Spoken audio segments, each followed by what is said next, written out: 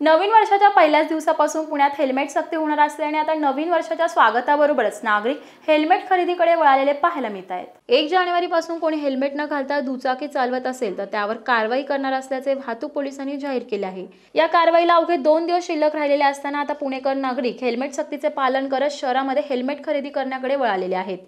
मी 30 वर्ष हेल्मेट वापरतोय।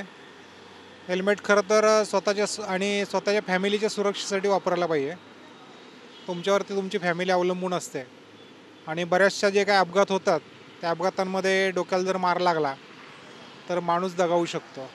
कोणी नवे हेल्मेट खरेदी करत आहे तर कोणी जुन्या हेल्मेटची दुरुस्ती करत आहे असे चित्र सध्या शहरात पाहायला मिळत आहे। पुणे शहरामध्ये 1 जानेवारीपासून होणाऱ्या हेल्मेट सक्तीचे पडसाद सध्या आपल्याला शहरामध्ये पाहायला मिळतात आहे।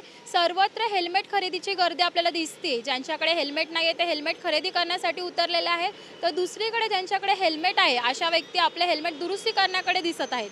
तर एकंदरीतच 1 जानेवारीपासून होणाऱ्या हेल्मेट सक्तीला पुणेकरांचा प्रतिसाद आहे, परंतु तरी आपण जर असं पाहिलं तर काही कृती समितीकडून याला विरोध नोंदवण्यात येत आहे। त्यामुळे ते 1 जानेवारीला पुणेकर या हेल्मेट सक्तीला कसा प्रतिसाद देतात हे पाहण्यासारखं ठरणार आहे। कॅमेरामॅन रोहितसह कल्याणी वाघमारे, दिनमान न्यूज पुणे।